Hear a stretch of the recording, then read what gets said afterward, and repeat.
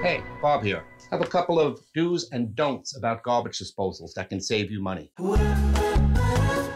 Okay, garbage disposals. In my opinion, the only thing that should ever go down a garbage disposal is leftover cooked food from the dinner plate.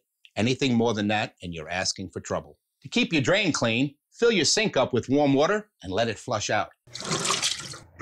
That'll help push all the debris into the sewer. Here's a tip. If your disposal stinks, cut up some lemons. Throw it in, turn it on, run some water.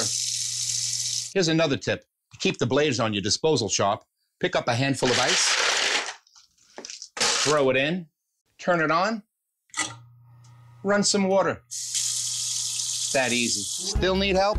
Call Bob Oates Plumbing, Sewer, and Rooter, or find us online at boboates.com.